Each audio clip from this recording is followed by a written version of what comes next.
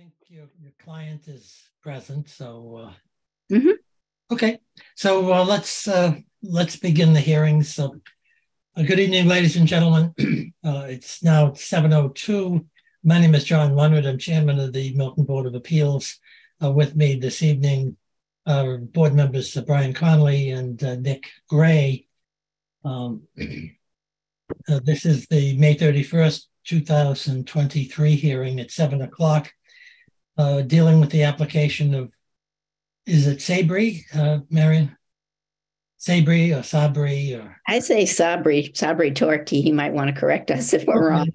Yes, Sabri. Yes, Sabri. Okay, of Sabri Torki, being represented by attorney Marion McGettrick of Milton, Massachusetts. This application relates to premises, the land and building at 1365 Canton Avenue. The applicant is seeking a special permit in order to import 560 cubic yards of fill onto the property and for the movement of 860 cubic yards of fill within the property confines. This property is located in a Residence AA zoning district. The advertisement, which I'm referring to, indicates that the Milton zoning bylaw allows the importation of not more than 200 cubic yards of clean fill to any lot without a special permit within a 3-year period. And a special permit is required for moving more than 200 cubic yards of fill from one part of a lot to another part of the same lot, according to the zoning bylaw, section 4A, section 5C. I've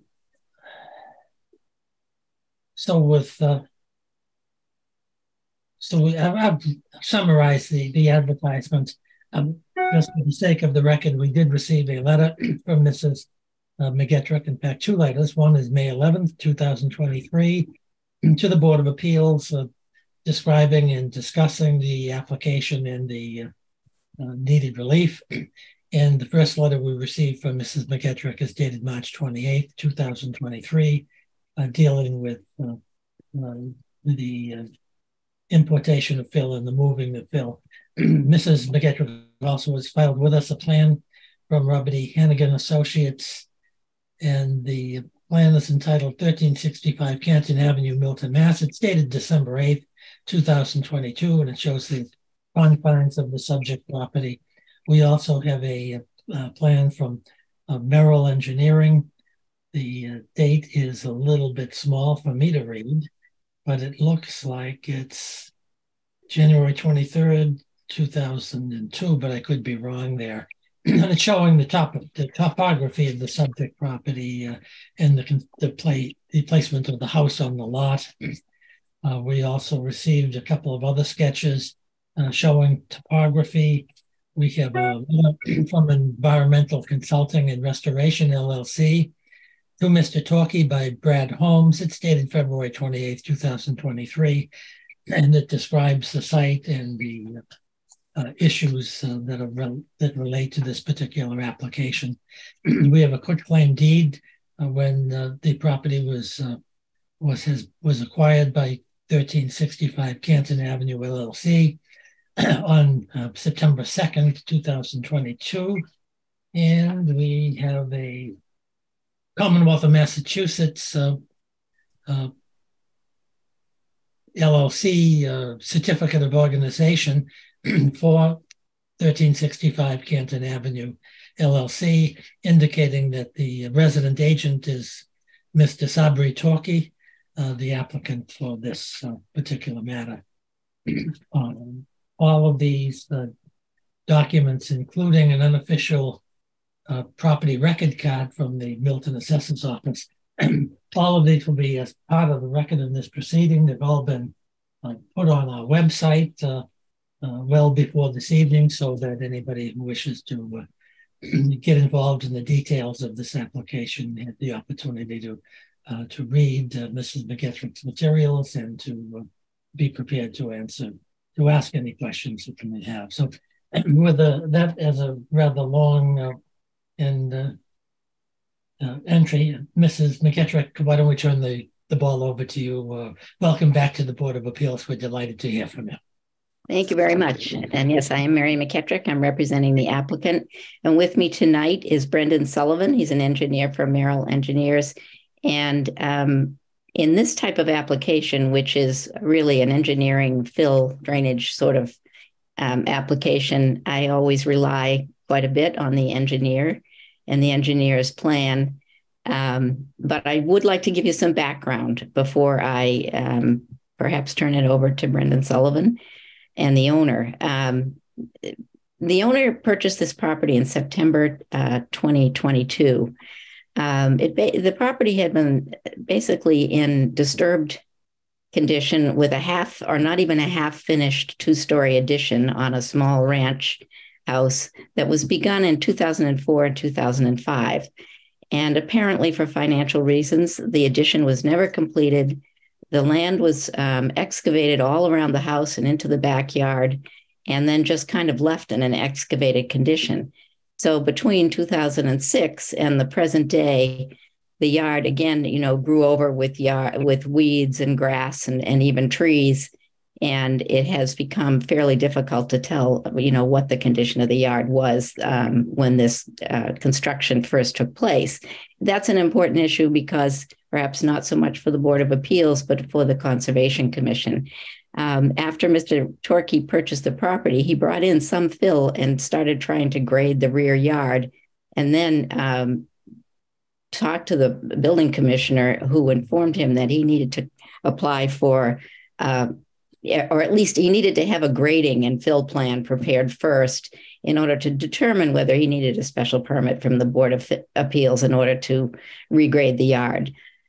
So that began a fairly long process. Mr. Torkey began looking for an engineer. He'd had a site plan prepared by Robert Hannigan, but he needed Merrill Engineers to do this. They did begin work. They were engaged in January. He also had an environmental consultant, Brad Holmes, who had recently worked on a property just to the rear of this one that faces Blue Hill Ave. And both of those properties are within 200 feet of a stream. And so this also introduces another layer of approvals, because this means that the area within 200 feet of a stream requires a notice of intent for any work to be done. So everything stopped after that first conversation with Mr. Prondak. And initially, the building commissioner was not willing to issue any building permits for any work at all inside the building. So Mr. Torkey was kind of stuck until he got these applications filed. And then the building commissioner said, well, maybe if you file these applications, then I can let you go ahead. That didn't really happen, but we did work as quickly as we could to file both the notice of intent with the Conservation Commission and this application in March to the Board of Appeals. And then what I'm going to tell you now is that we're probably not ready for a decision tonight, because the process now has become more complicated and we're dealing with the Conservation Commission as well. It's moving along very well. We've had a meeting with the commission. We've had a site walk. There's been there was an initial grading plan prepared, which you have in your materials. But then after the site walk, the commission provided its advice as to how the grading should be done in the rear yard. And now the engineer is working on a new grading plan, and there will finally be a landscaping plan. The reason that's significant is that not only do you look at the amount of fill that has to be moved around to do these things, you also have to look at whether the drainage has been addressed and what the grading is, and whether you feel that it's addressed in a satisfactory way. And you can't do that until you have a final plan. So tonight, the engineer is here. We've given you preliminary materials. I sent you another plan just this morning or yesterday. It's not a final plan in any way. It was really just to indicate that the applicant is working on getting to the point of having a final plan and getting that to you. I just thought, since we had this hearing scheduled and the engineer was available, that you might have questions to prepare for eventually making a decision. I believe that you will have to continue this hearing tonight to a future date, and you'll have to allow sufficient time I would say possibly a month or 2 months even, so that the Conservation Commission can reach a final decision. But maybe the engineer has more advice about that. Just generally, I would say that what's happened here is Sabri Torque he did import some fill onto the property, but his contractor has, documented the amount of fill, which was 160 cubic yards. So that amount of fill that was brought onto the property, that's within the legal limit for what you can do without a special permit. So the issue initially in the application to you was that fill had been moved around in the property in the back. And there were all kinds of hills and valleys, and, just generally it was very irregular in back there. So it was smoothed out. And that movement of fill in the backyard exceeded the amount that you're allowed to move around. And that was the 860 cubic yards of fill that you see in the application. So then after we met with the Conservation Commission and talked to them about what would be done to finish this property and landscape it, we talked a little bit about the fact that you would need additional loam to put on top of the top of the grading. And I asked the engineer for an estimate of that amount, which did exceed 200 cubic yards.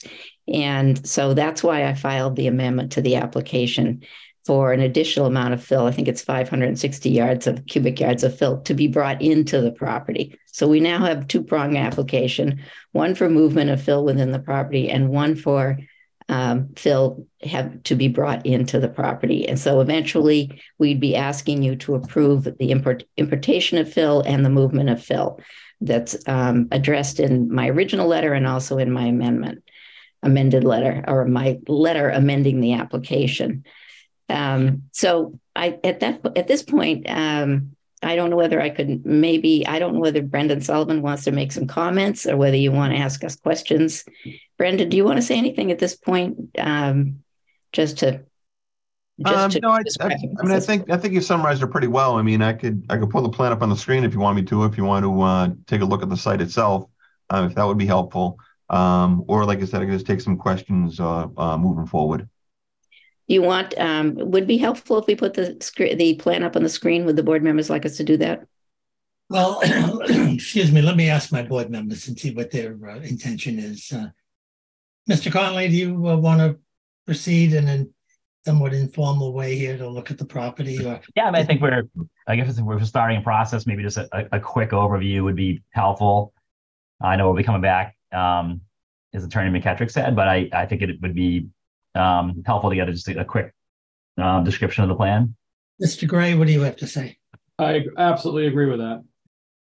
Okay, so why don't Mr. Sullivan give us an introduction, go over your plan a little bit, and it'll be a primer for our return. Hopefully we can remember what you said in 2 or 3 months from now.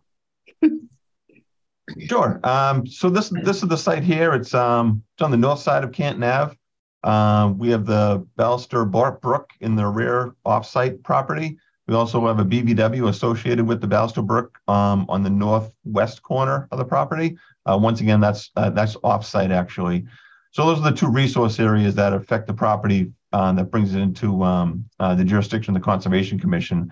We have a 50-foot buffer as shown in here in this green line. We have a 100-foot buffer from the BVW. We also have a 100-foot inner riparian riverfront area, and we have a 200-foot outer riparian zone associated with the river, associated with the Ballister Brook. Once again, that's all under the jurisdiction of the Conservation Commission. I was brought onto this project after a lot of this fill has been brought in. It was kind of like an after the fact type of thing. So we don't have any original topography. We do have some good data from the GIS. So in conjunction with some of that and some aerial pictures, I came up with this area that's shaded. It's about 15,000 square feet of disturbance from the original grade that we used for a number for Conservation Commission that we used for the amount of fill some of the fill that was brought in. As Marion said, the backyard was full of the main house was this little portion right here, I believe here was a small, probably a 3-bedroom ranch. And then there was an addition made back here to the right side and the rear back in '05, maybe. Is that right, Marion? Approximately? Yes, it started. It's certainly not finished. It's not even, it's rough framed. It's not the only electrical in there is fire alarms that was required for the transfer of the property. But so this is just basically an open shell right now. So the site was under a bit of construction, from what I understand, from 2005 up until Sabry purchased the property last fall. So I guess the ask here is, and so the other plan I came up with, because conservation wanted to see some of this fill removed from this northwest corner. So we're going to pull this grade back, and some material actually might even come off site. But for a conservative number, so the entire site, some of the front yard may be some loam, but most of the backyard and the pool is going to remain. It's going to be rehabbed, but most of the backyard needs to be reloamed and seeded. So just taking a rough area of approximately, the lot size is about almost 55,000 square feet. Taking about half of that and even just half of that with 4 inches of loam on it, you come up with 400 cubic yards of material. So, and that's with a 20% increase due to compaction. So that's where that 400 yards comes up. Is really just, it doesn't sound like a lot, 4 inches of loam over half the site, but it certainly adds up fairly quickly.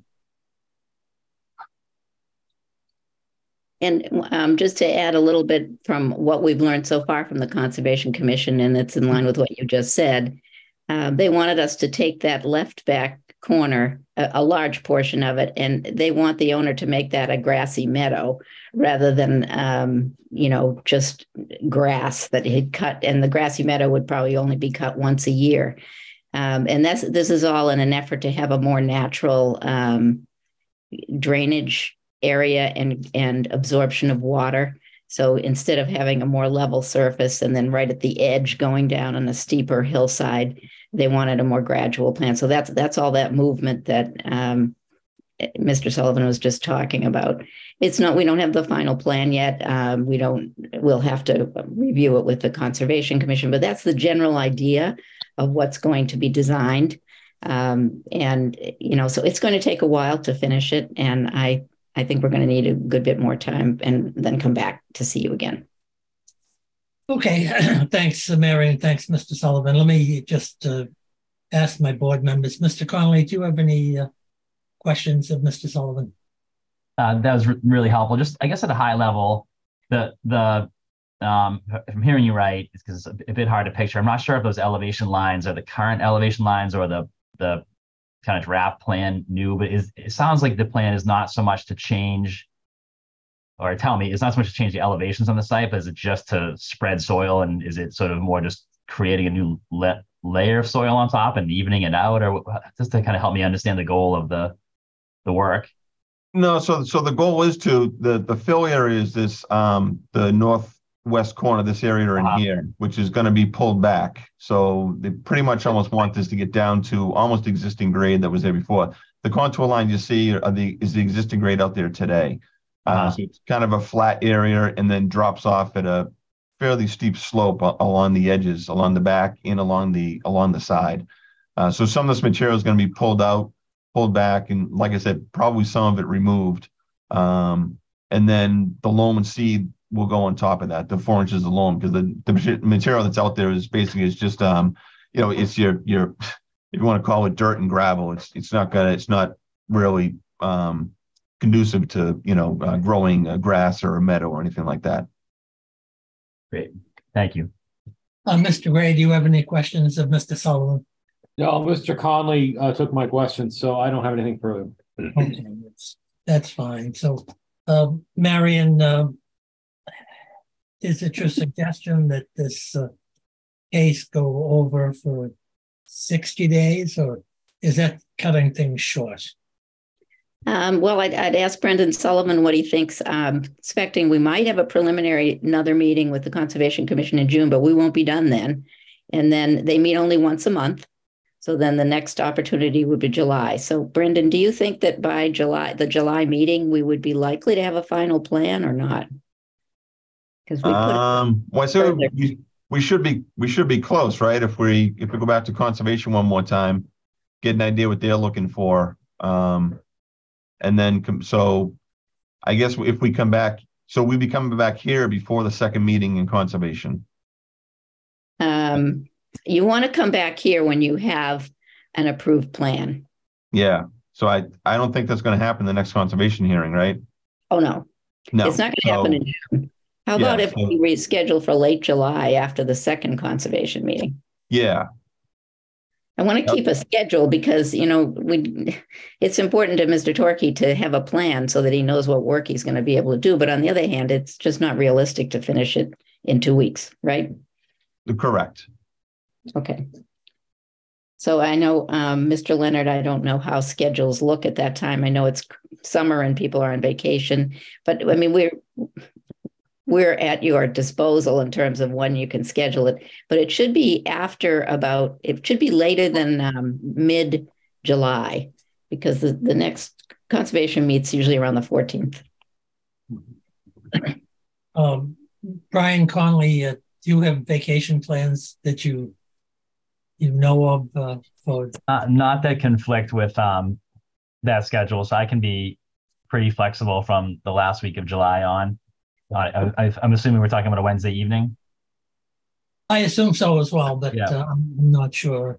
Nick, how about your schedule? Actually, miraculously, that's the end of July, beginning of August is okay for me at the moment. Okay. Well, I don't know my schedule. I don't necessarily have any irreconcilable conflicts at the present time, but I don't know what the future holds. So, Julia, what do we, I don't have a calendar immediately at hand. Hold on.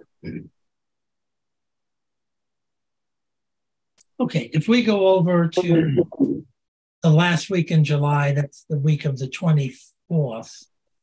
How was the board scheduled? Do we have anything scheduled at that time? No, we're free. So if you wanted to do that Wednesday, the 26th, that would be fine. Yeah, that's a possibility. Let me just ask you one question. I'm looking at my map, my calendar, and it shows July 27th as being in red. Do you know, is that a holiday or is it something significant? I don't know what the significance of July 27th is. I don't see a holiday there. I'm not exactly sure. I know the Board of Appeals, we don't have any meetings scheduled past next week. So I know that that's free. I'm not sure why it would be red though. Okay. So how's this, Marion? We'll continue this over to the 26th, Wednesday the 26th at 7 o'clock. But with a proviso that if the application is not in form ready to be addressed, let us know a week or so in advance, and so that we won't get trapped. And the other proviso is the unknown, and that is if somehow my colleagues or me find that date for reasons presently unknown, inconvenient, we'll notify you a week or 10 days before that date, and then we'll bump it into some acceptable date in August. So we'll try to keep it as flexible as possible, but at least you'll have a date to work forward to. How does that sound? So that's works for me. The first week in August, Wednesday would be the latest I could do it. I couldn't do Thursday. So hopefully it won't go to the first week in August, but it's fine. And that's a good plan. And all we have to do is publicly announce a continuation date on this date of Wednesday, the 26th, if you can't make it, or if there's some other problem with finishing the plan. Brendan, how would that be for you? Do you know? I think that works for me. The 26th should work for me. Yeah. And Sabri? Yeah, that sounds good for me. Okay. All right. Well, that's fine for us. If you can do it, we appreciate it. Let me just check, Brian. 26, good for you at 7 o'clock. Yes. And I do have one question before we adjourn, but yes, that's a good time for me. Okay, let's do Nick. You're all set for the 26th, Nick? I am. That's fine. Thank you. Mr. Conley, what's your question? I just wanted to ask if you have had an opportunity to talk to your neighbors, in particular your abutters, and if they have any, in particular, if they have any sort of written confirmation of their support or objection. In particular, the neighbor to the left, it looks like you're planning to do some work, some grading on your property. I don't know if you have an agreement or something else to confirm that, but it'd be great to just understand. I understand from your letter, it makes sense to me that the neighbors are really pleased to see some improvement on the site. It'd be great for the record to have something like that with the board. So I'm just going to ask Sabri to address that. We have discussed with the neighbor on the right. That neighbor did come to the Conservation Commission meeting and hearing. And yes, those neighbors are pleading basically to move forward with this work and to allow the cleanup of the lot and so forth. So, and the neighbor on the left, Sabri, will address that. We'll be having more discussion with that neighbor, but what contact have you had so far? Yeah, I mean, I have talked to him and I explained everything to him as far as everything we done so far, and he has no problem with everything, and he was going to write a letter to just say that whatever we have to do, he's okay with it. And we may be having some kind of agreement with that neighbor because, as you can see from the plans, the steep grading that's being adjusted is right at the lot line. So there's, we just have to make sure that everybody's on board and approves and wants us to complete that work. So you're right about that. But for that next hearing, we'll have ample time to actually have written confirmation from at least those two neighbors, if not more. And I know that's always helpful. So we'll work on getting the neighbors, I think the rear property, the neighbors that are, visually or through drainage or otherwise affected, having some confirmation of their viewpoints really would help the board. Yeah, I agree with that. And Mary, let me tell you, I drive by this property virtually every day, and it's been a mess for 15. And it's been a terrible disappointment. And I don't recall the circumstances. The neighbors to the left had some type of controversy with the former owners of the property and its state. And I think that worked itself out. But I think your comment is propitious. I think most neighbors surrounding this property would jump for joy to have this property restored in a tasteful manner. Because its condition is deplorable, as you said, 15 years. And it's one of the more disappointing properties in a beautiful section of Milton. Mm.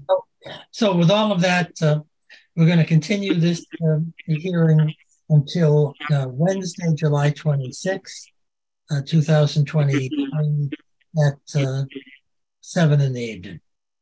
So thank you, Mrs. McGettrick. We appreciate your mini presentation.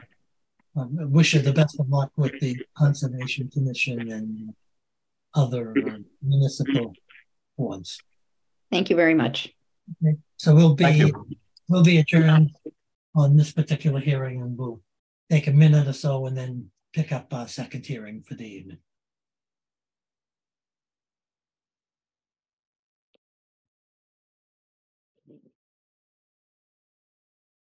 Marion, you all set to start the second hearing?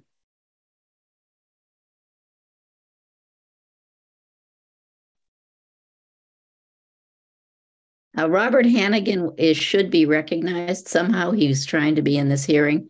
And I'd also be looking for the owner, Tim Anastasia. I just let Robert Hannigan in. I haven't seen Tim yet, but I will let him in when he comes. Okay.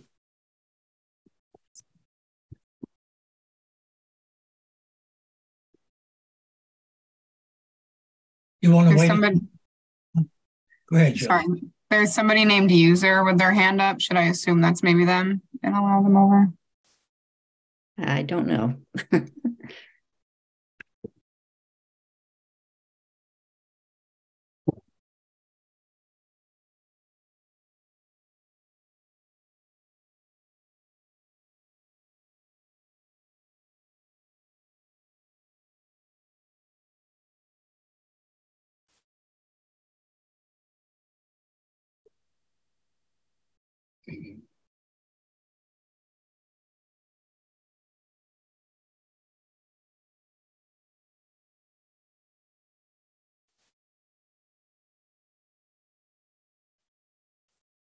Now,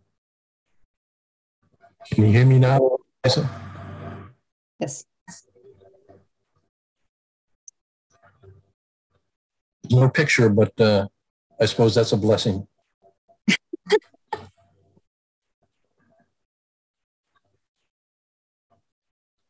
Well, I mean, we can go ahead. I think the one I really want to have at this hearing is the engineer, Robert Hannigan. And I think your Anastasia, Tim Anastasia will be here if he's not here already. Am I, can you hear me? Yes. Yes, we can hear you. Good, thank you. Yeah, welcome back to the Board of Appeals, Mr. Hannigan. Thank you, Mr. Leonard. Okay, let's kick off this hearing, and Julia, let us know if Mr. Tim Anastasia appears while proceeding here.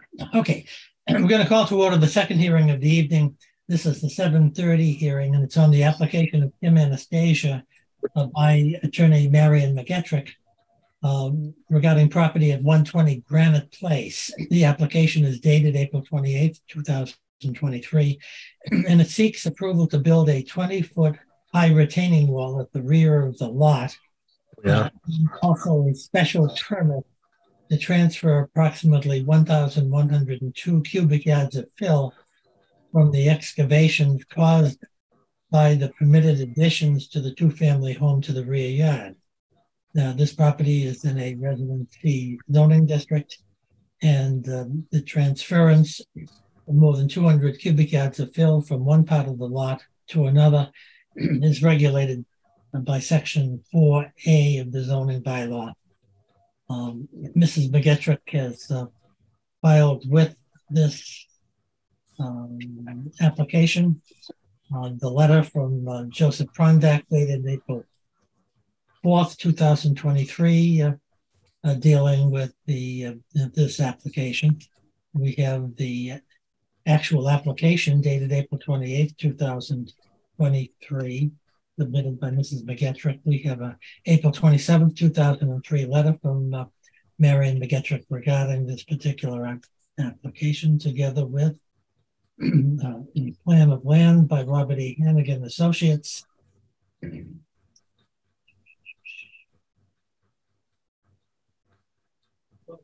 Dated March 28th, 2023, at least revised as of that date, showing the subject property and the various grades on the subject property. We have a larger sketch plan showing grading of the property. We have a confirmatory Massachusetts deed wherein this property was acquired on September 22nd, 2022.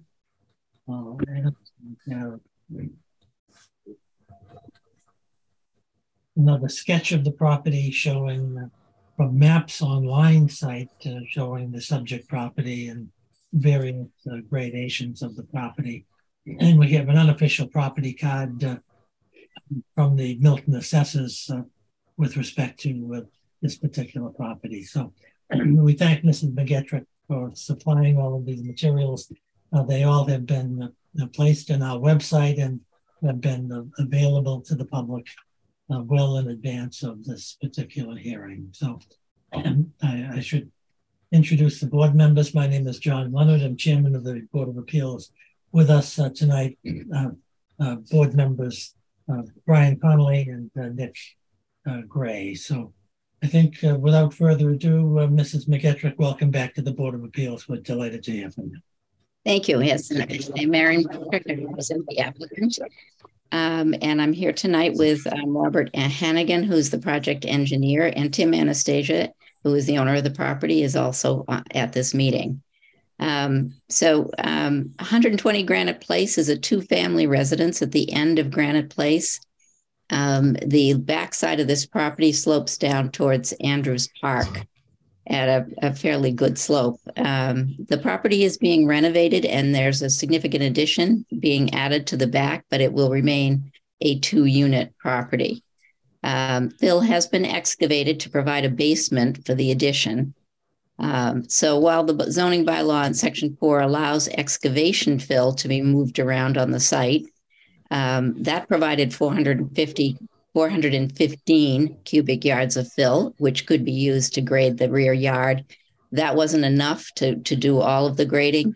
So a total additional amount of fill of 687 cubic yards is required by the applicant to complete the grading plan that he shows you in this application. And the purpose of the grading of the rear yard is to provide a more level backyard instead of a slope going right down to Andrews Park.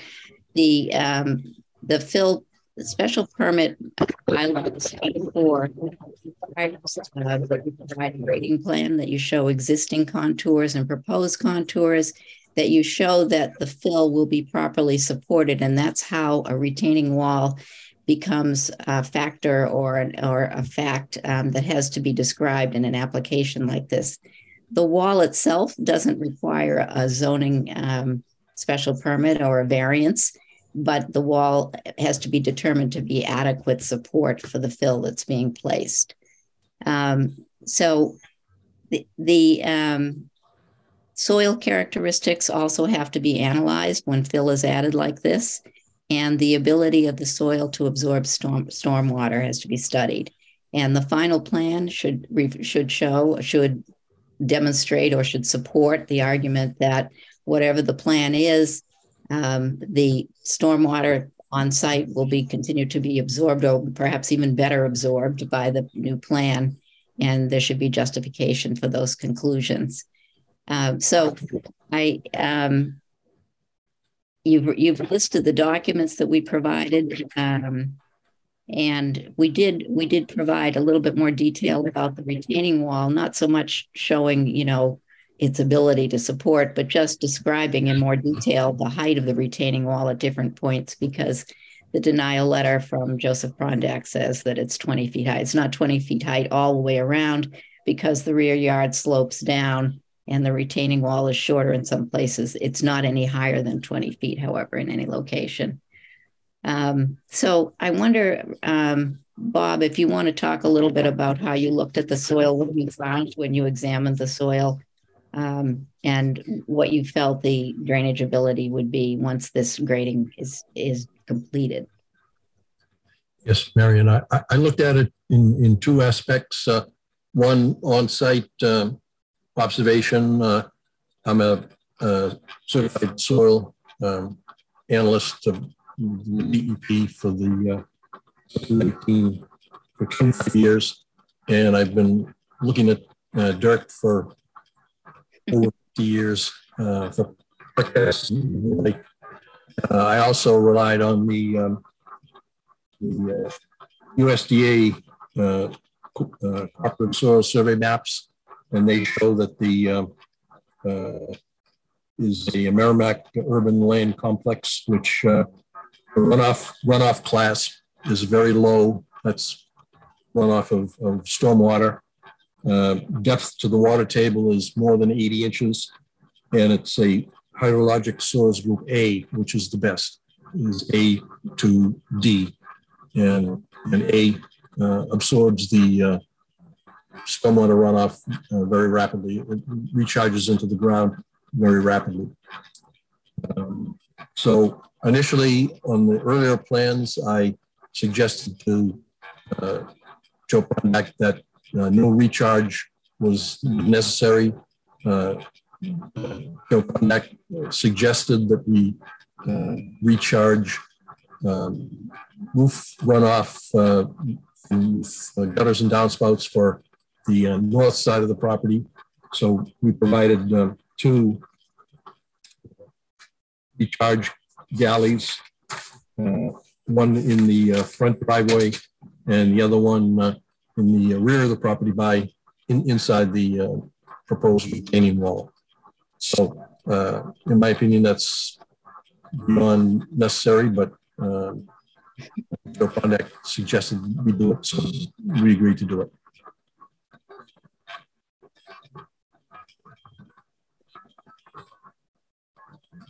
So are those the 160-gallon mini dry wells? Is that what you're describing? Or is basically, they are. Yeah, they're concrete cylinders with prefabricated holes in them. There's crushed stone around them, crushed stone under them.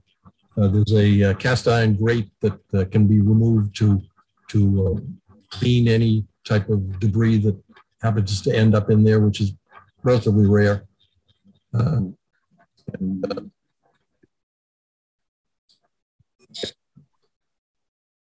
And Bob, can you just describe for the board the prior condition and then what it will be like once this is graded, just in general? I mean, I know we have your plan, but how will the grade compare? Yeah. At the rear of the property, behind the house, there was a very steep slope. There was a small backyard that went from approximately elevation 91 down to a low area of about 67. And the purpose of the wall was to provide a relatively level rear yard for the properties. The wall meets zoning with respect to the setbacks, 9 feet in the rear of the lot line, 8 feet on each side. And that was a little bit less prior, but Joe Prondak suggested or determined that they should be 9 and 8 feet. And as Marion had discussed, the wall height is not 20 feet. It varies in length. On the left-hand side, it starts out obviously at 0 feet, and then halfway down the left-hand side, it's a 7-foot reveal. At the corner, it's 13.9. That averages out to about 8, just a little over 8 feet, the average height of that portion of the wall. The rear that abuts Andrews Park, on the left-hand side, the south side is 13.9 feet, then it's 13.6 feet, 16.8, 19.0, and 21.5, which is the highest point on the wall. And that averages just under 17 feet. On the north side, it runs from the 21.5 feet to 20.6, 17.8, 12.5, 8.0, and then 0 feet as it meets the existing grade, and that averages 13.4 feet. Interestingly enough, I'm not sure how it applies, but if you're familiar with Andrews Park, all around the perimeter, there's a 6-foot-high chain link fence, and that existing chain link fence on Andrews Park property is 10 feet into the park property. So approximately 10 feet. It varies slightly. So the 9-foot offset will actually provide between the proposed wall and the chain link fence at Andrews Park about 19 feet separation between the existing chain link fence and the proposed wall.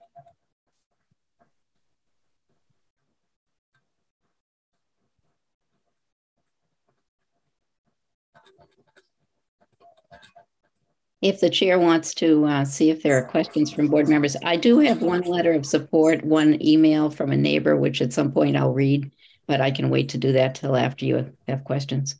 Okay, that's fair. Mr. Conley, do you have any questions of Mr. Hannigan or Mrs. McGettrick?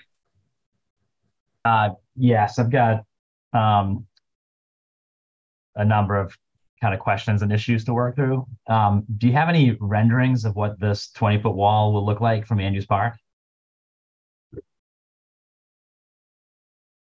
I don't believe we do. And And have you met with the Milton Parks Department to discuss this? I don't believe, have you, Tim, have you talked to anyone from the park department about it? I spoke to Kevin Chisholm on the phone, and he said he doesn't, as long as it's not on his property and it's on that setback, he doesn't care. He was fine with it. This was probably, I'd say about 8 weeks ago. And I did have my electrician on the phone on a conference call with me to have someone confirm that.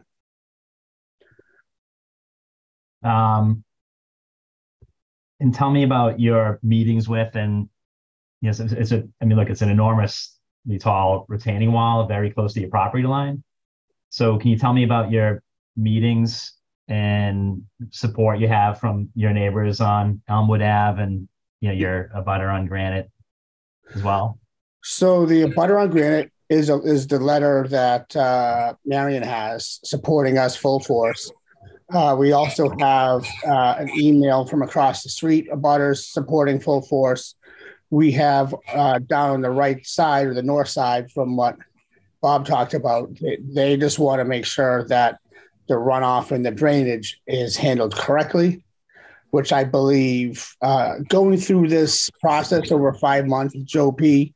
and dotting the I's and crossing the T's, making sure the site plan is basically it's everything that's requested in the bylaws is on the site plan, everything down to a T, showing that we do take this seriously. I do believe that we're above and beyond what's requested of us to do.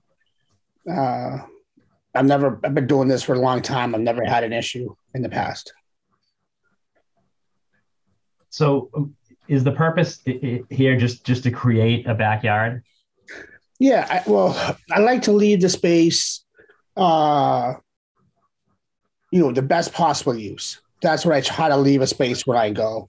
And I'm also into preservation and preservation, restoration. So that way I kept the existing structure because it's 1890.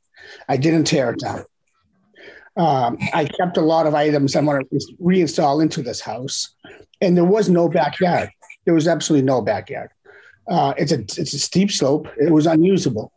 So the best use for the space is to build a retaining wall so children and families can use it. Otherwise, it's unattainable. And I truly believe that the runoff from the existing hill is worse than having grade A fill put in with these dry wells. And I'll tell you honestly, I've had a half a dozen companies come in, discussing different types of dry wells, Caltech systems, and every single one said it was not needed. It's not needed. The fill, the permeable space here is beyond what's required for drainage, the 100-year storm, all the above. But it looks like you've attempted to max out as much as the zoning would allow the size of the elevated backyard you want to create. And we did do the setbacks. We did a foot past the setbacks. I don't think that's right, but we'll get to that in a minute because I have some setback questions. But so what you've done is a 20-foot wall on top of a 8-foot or 9-foot setback. So your wall height is more than 2 times as high as the setback you're offering. But the point on that wall is feet. Just remember that this wall is fairly long, and like Bob said, who's the certified civil engineer, the average height of this wall is way, way below that. I think the spin of having this wall say it's that high is incorrect because it's not that high. In fact, it's much, much lower. There's only one point in this wall that's that point. Everywhere else, it goes down drastically because the slope of the hill is drastic. So if the slope of the hill is drastic, the wall goes down drastically. It's with the contour of the land. From your neighbor at 344 Elmwood's backyard perspective, where you have an 8-foot setback, it ranges from 21.5 feet to really 17.8 feet.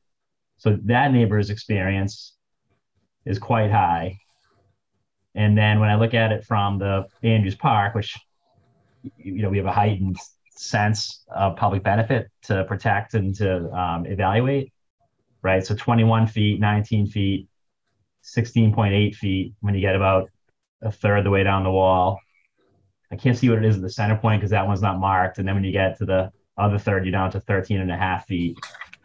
So, I mean, even if you blended the 13.9 on one side and 21.5 on the other, we're still averaging about 17 feet on a 9-foot setback. So it's still a very, I mean, in my perspective, that's an enormous wall from anyone to look at, especially from a public space. And I think it's just to confirm that this wall doesn't go to the feasibility of your addition. Your addition could be built whether you have this backyard elevated or not. This is just to create a better backyard experience for your occupants. It's better. It's, again, what's the best use for the space? That's what I ask everyone to try and be fair. In the special permit, I'm not looking for a variance here. I wanted to make sure I did everything correct. I did everything that Joe P asked of me. And I spoke to the neighbor that you're talking about, and I gave him the survey. I told him what I've done. And I made sure that everything that we're doing is above and beyond what is required. So and I talked to Chisholm, and he was fine with it. So I'm a lifelong Miltonite. I was born and raised here. I went to Tucker School. My kid goes here. I'm married. I live here in Milton. It's not like I'm trying to do something and run away. I'm on this, I coach 6th grade youth football. I'm on many boards around town. I sponsor a lot of things around the area. I'm someone that's invested in the community. I'm not someone that's not invested. So you think of the background of who I am and how I build things. You'd want to know the reason I came here tonight is I know that everything that was requested of me, I've completed. Everything I completed above and beyond what was required by the bylaw that Joe P put me into. I really tried to do the best we could. I appreciate that. It is a lot of work to go through this process. So, if you want me to put ivy up on the wall to make it look better on the Andrews Park so we're side, still just asking. We can get to that, but I've still got just some questions to work through. And then clarification on one of your points. But I believe it's 334 Elmwood. The height of the wall abutting his property starts out at 0 feet, and that's 334, right? That's not 344. 334, 12 and a half feet. Yeah, I'm looking at 344. That's the most impacted neighbor. It's 12 and a half to 20 and a half, right? So let's call that an average 16, 17 feet on an 8-foot setback. It's a pretty tall wall on top of someone's property line. But the side setback is 10 feet, right, Bob? That's basically 2 stories at that corner. Yeah, that point is the highest point because it's the deepest part of the slope. And on that side, there's a house that's 100% in Quincy, and then there's a house that's partial Quincy, partial Milton. I knocked on that door a few times. I never talked to them. So I've never had any interaction with them. I've tried to communicate with them by going down there. All I can say is that that's the side setback, I believe, is 10, not 8. And the back setback is 8, and we went to 9. So I know that the setbacks we're within the setbacks. If you're telling me that you would prefer, if we could move forward tonight and I move the setbacks back, then that's something I'm willing to discuss. Again, I feel like I did everything that the bylaw requested to get a special permit above and beyond. If you looked at that point, Andrews Park, the rear yards of all the homes along Andrews Granite Place from where the walkway down to Andrews Park is to this property, they all have similar steep slopes, and pretty much unusable rear yards. So I'm not an attorney, but I believe that the wall can be built by right. And it's just a matter of a question of fill, quantity of fill. And the fill that will be imported will be similar or better than what's there now. And in my professional opinion, there's no issue with respect to runoff. Yeah. So just to thank you for that. Part of the reason for the questions we have, and the question is to the board, and this is, Attorney McKettrick correctly cites this in the letter, it's not exactly by right. You have a burden to demonstrate to the board that what you're proposing is without substantial detriment to the public good. All right. And we're trying to understand if what this is without substantial detriment to the public good. I've got some concerns that I want to understand the, what informed the decision to, max out the footprint. So that's what's, coming out the questions here, and understanding where your neighbors are, where the park department is, and why it had to go to the maximum are things that help us evaluate the question. I'm sorry, let me ask one more question, then I want to stop dominating and let my other board members ask questions. But I was surprised that a wall of this size could be built so close to property line under zoning. And I would, this isn't, I guess, a question maybe for Attorney McKettrick and for my board members, but when I look at the definition of building in the zoning code, it says that any retaining wall greater than, only a retaining wall that's less than 5 feet is not considered a building or a structure. And when you look at the exceptions for accessory uses, it talks about 1-story buildings of accessory use. And so I'm just trying to understand, I mean, is there no limit to the height of a retaining wall that could be built within, along a fence line? I'm wondering if it's the 10-foot side yard and 30-foot rear yard that is the rule that should be applied here, because that's what would apply to a building. And I'm trying to understand why, would like to hear from you actually why this is not a building. So if I could just respond to one question that it's about zoning, and you're correct in what you're reading in the bylaw. I will say, however, that up to 20 feet is a single story for the determination of the setbacks for structures. So you go to another part of the bylaw and you look at rear setbacks and accessory structures, you'll see that an accessory structure of up to 20 feet need only be set back the limited less.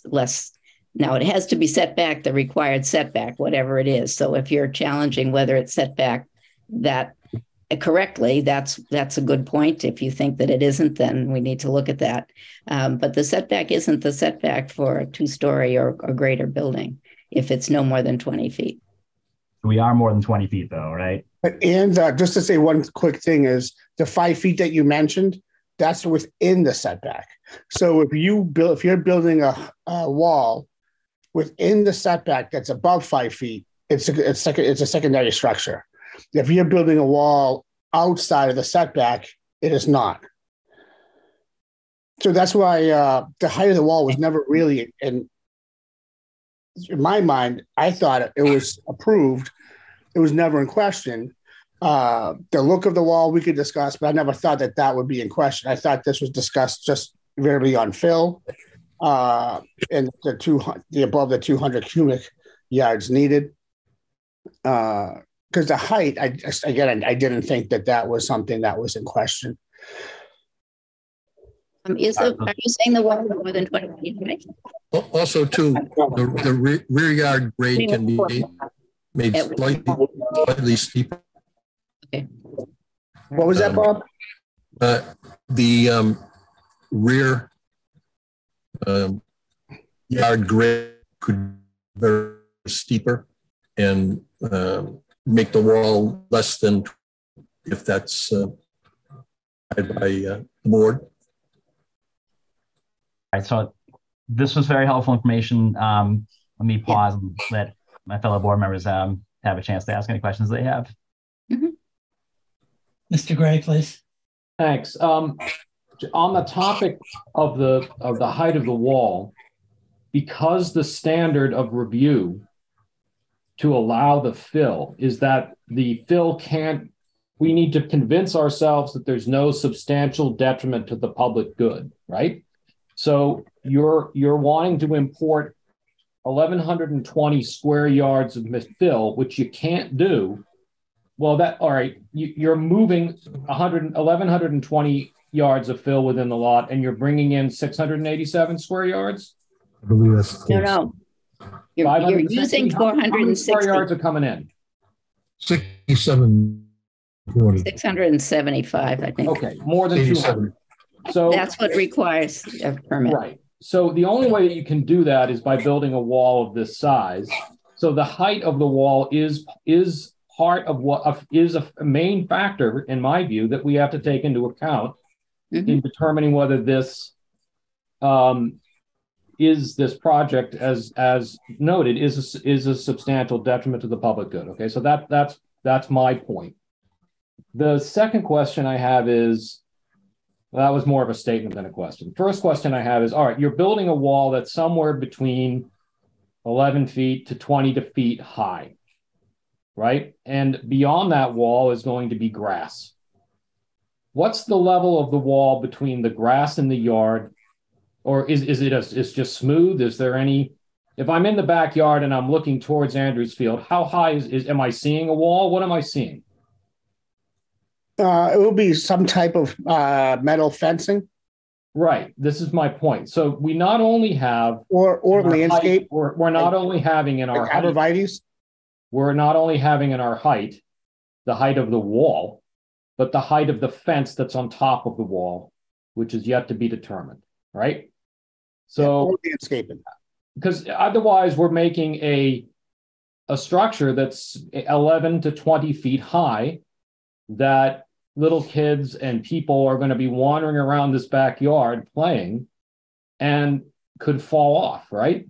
How are we dealing with the danger of the height of the wall? Well, it will be built by code to ensure the safety of whoever lives in the house. And what does the code require for a wall of that height? Like spindles no more than 4 inches apart. The height has to be, I believe, 4 8 inches high.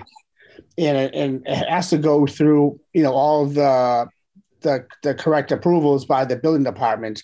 And the biggest one will be the certificate of occupancy and the fire department to make sure that they'll go through and do a life safety check and make sure that everything is, of course, built to the safety needed. What I'm looking for is how high is the fence on top of the wall? It's going to be around 40 to 48 inches. My guess is going to be around 40 inches. So about 4 feet. 40, so at its highest point, then the vertical increase from what is there now to what you're proposing is 24 feet. So just to let you know, that the fence isn't going to go on top of the wall. The fence typically is set back from the wall. So there's probably going to be at least a 3-foot return from where the fence is to where the wall is. Okay. But it's still sitting on top of the land. But it won't be. So as you set back, it's not seen. Above. Let me finish. That's going to be 20 feet above the bottom grade at its highest point, right? Correct. So, and that land is the according to what I'm looking at, it's very hard to read the plan that was submitted because it's it's too small once you reduce it down, and even what we got is it's almost illegible, which is maybe the fault of my printer or the scanner. I don't know. But in any event, okay, so there's going to be something that's on top of the wall that's going to increase the height for safety purposes. And it's also going to affect the view of this from the surrounding area, right? From your neighbors, from the park, from whatever. All right. So one of the other factors we have to take into account is the wall is well supported. And that I wanted to hear more about the soil that's underneath this wall and how it's going to be supported. Bob? structural engineer, but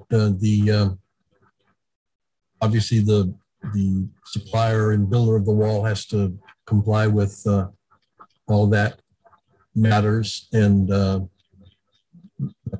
to submit all that data to the building department and be satisfactory to them. All right. Were any test pits dug to determine what the actual soil conditions are in this area? A structural landscape engineer was hired to design the wall to make sure it could sustain the ground. No samples of the earth was taken, no, of the fill that it sits on. But we did hire a structural landscape engineer who built the wall to make sure that it could withstand, the fill that is holding up. All right, so we don't really know what's underneath it. Again, I have to submit that I'm not a structural engineer, but the USDA Soil Conservation Survey map indicates that the material is fine sandy loam and gravel and very gravelly loamy sand and gravel to very gravelly sand. So obviously the building department will require test pits. It will require a structural engineer to design and certify both the bearing capacity of the soil and the stability of the wall to be will be built, possibly built. All right. What are your plans for the materials of this wall? Currently, we're planning on using what's called the Alden block, concrete block, gray material. It allows seepage on its own, which is something we wanted to put in. It sets back, so every row it sets back 1 inch. You see Alden block all over the place. It's you'll see it anywhere from a 5-foot wall to a 30-foot wall. I think I know what you're talking about. Why is it necessary to do this at all for your project? So the biggest, I can't state this more, is the best use of space is how I like to leave my homes. What does this family moving in need? They have no backyard. They had no backyard before I even built this. There's no backyard down Olive Granite Place on the left side. So the best use of space is to provide a backyard for families, especially after COVID. We can understand the mental health issues with children who don't have a yard space to play in. So this is something that I took very dearly because I'm a father. And I thought that I didn't think I would hit any resistance, to be honest, because people nowadays want outdoor space. They want, after living inside for years, this is what people really want and require. So I thought I was doing something good for the families that are moving in, and I'm leaving something better after I go. Yeah, I appreciate that. I'm hoping that you can appreciate that we're not trying to do this from a personal matter. I'm trying to convince myself that this isn't going to be, when I read your proposal, okay, and I see an 11 to 20 foot block wall. I mean, I envision the type of block that you're probably going to use at this, and I'm imagining it, looking at that from the park, that's a significant impact. Okay, so that makes me a little nervous about it. And I have to ask myself, is that a substantial detriment to the public good or not? I don't want to really be looking at that. I'd rather look at the woods, and the sloping yard. So that's what I'm trying to balance. So the testimony you're giving is helpful for that. I don't have any further questions, Mr. Leonard. Thanks. And just one more thing before we finish up on that note. Even though I did talk to Mark Chisholm and he's okay with it, once this wall is built, I will have a professional landscape company, which I told the abutters this. We'll come in, we'll put ivy on the wall, we can put arborvitae, we can do whatever it takes to make this make the wall go as nice as possible. again, I live in the community. I don't want to be seen as the guy that comes in and destroys places. So, once it's done, a professional landscape team will come in, find what's the best use of what will grow there, and really provide a nice viewpoint from Andrews Field. Can I ask a question? I don't know. I have no way to communicate directly with the applicant, so I apologize to the applicant because I haven't asked this question before. But I would like to know, because I'm hearing, concerns from the board about the straight on high view of the wall and, impact on neighbors and so forth. And there is that substantial detriment standard that we have to meet. Did you study at all creating two terraces in the rear yard so that the lower part of the yard would have a lower wall? That would make more walls. It's probably more expensive. But did you ever consider that? Or is this basically, this is your plan, this is the first plan, and you haven't looked at whether that would be possible? Because you're going to be moving a lot of earth around. You need the movement of fill permit anyway.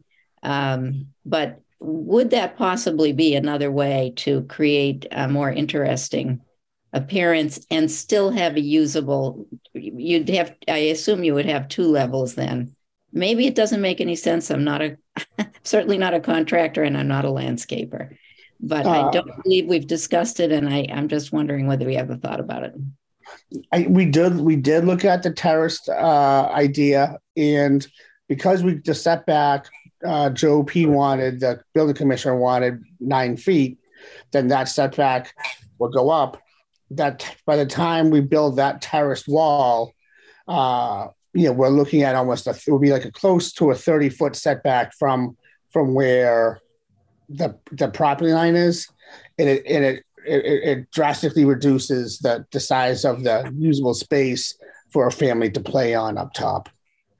Which is why, because we're already 19 feet from the fence, that's almost 20 feet from the fence is when this wall starts.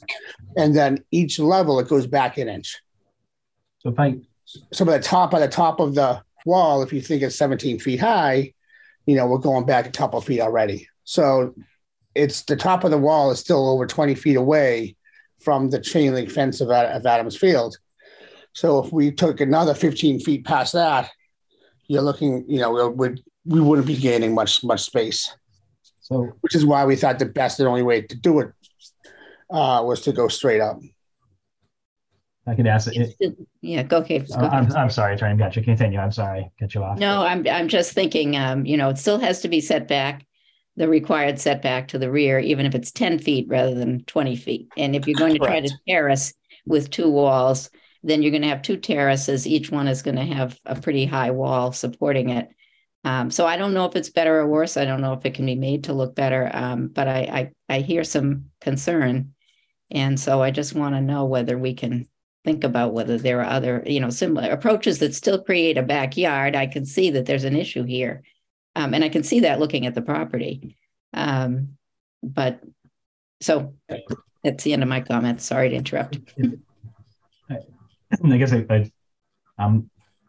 look, I appreciate the improvement that you're making, right? And you're looking at it from the quality of your homeowner and them having a yard, right? And by the way, it's great to see the investment in improving any property in Milton, and you're making a major improvement here, which is great for the community. But we're balancing, of course, the public interest in particular with the park there. So you had 61.5 feet from the back corner of the house to your back property line. And so you in your 61.5 feet of land that you owned, right now it looks like you have, I don't know, maybe 10 or 15 feet before the slope. And so what you've done here is you've made your backyard 52.5 feet to your wall and then 9 feet beyond it, right? You really made it as big as you possibly could. And I'm seeing it, how the contours of the elevations fall. And it looks like if you made your backyard 25 or 30 feet instead of 53 feet, you might only have a 5 or 10 foot wall, and you'd also have really pulled it back from the park, and you'd reduce the amount of soil that you have to come in, which helps us avoid some of the, we've talked about some of the visual aesthetic and the disruption to sort of the natural state and the current plantings. But, we also have just a heightened concern about stormwater drainage into a park and erosion into a park and safety. I mean, kids will be running through yards near parks, right? So, I mean, did you evaluate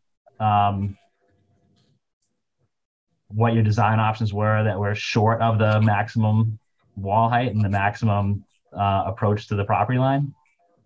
So to answer the first question, if we did push it back and have a 10-foot wall, we would have about a 20 to 25-foot yard from the house. Every house has either a deck or a patio for a livable outdoor space. So realistically, we would have, say you have a 12-foot patio or a deck, now you're looking at, a 10-foot backyard. This is a backyard that kids, you really can't even play catch in. You know what I mean? So I'm looking at the feasibility of a yard. Like what is this just a small, stamp and it just looks good, but it's not really usable.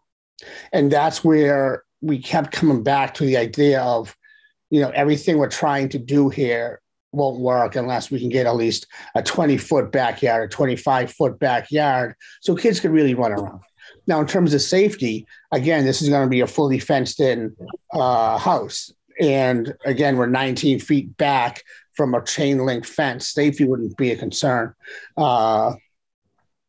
So it's the best use of space. And I feel once the landscaping is in, a lot of this wall will disappear. I don't think we should put a lot of emphasis on the town currently having its fence 8 feet off its property. The town could fix the fence and put it on the property line. So we have to assume it's from the edge of the park. And I guess to make an interesting question, that I'm guessing that your backyard continues to slope downward after it crosses your property line, right? To the left, you mean? Yes, it does. Yes, it does. And just as a technical matter, excuse me, as a technical matter, one of the issues that you had mentioned drainage. One of the issues that impacts drainage is the slope of the property. As it exists now, it's a very steep slope. The runoff would be faster to Andrews Park as opposed to the proposed relatively flat rear yard. And that would be less runoff into Andrews Park. It just occurred to me. I guess the point I was making is the wall's 20 feet, and as Nick pointed out, it's 24. Like it's when you add the fence, but when you're standing in the park, you're even lower. So it's just a significant impact that I'd be very important to me to have the park departments have sort of a thorough presentation and formal review of it. Makes sense. Yes. Yeah. But with the park commission, I'd still be, let me stop. I haven't given Chairman Leonard an opportunity to ask any questions. No, let me thank you for all of the questions that have been asked. I think they're all pertinent and probative. I guess I'm not an engineer, so I guess my first question is: could you describe the two-family home? Is it a duplex? Is it going to be? Are these two condominiums? What's the nature of the two-family units that are proposed to go into this place? There are two side-by-side townhouses. Yep. So they look kind of like two single-family attached homes. So, but they're townhouses, correctly. So side-by-side living. How many bedrooms in each unit? 4 bedrooms each side. Yep. And so are these townhouse units, are they going to be rented or are they going to be marketed? The intention is to sell these. Okay, and are you going to sell them as condominiums? Correct.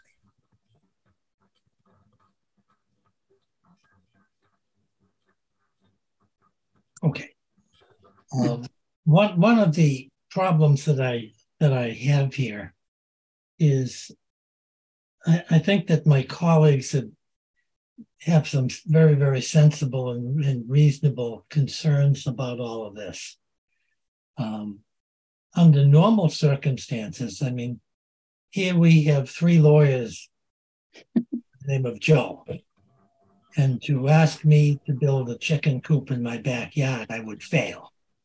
And so I understand the investment that Mr. Anastasia has in this project.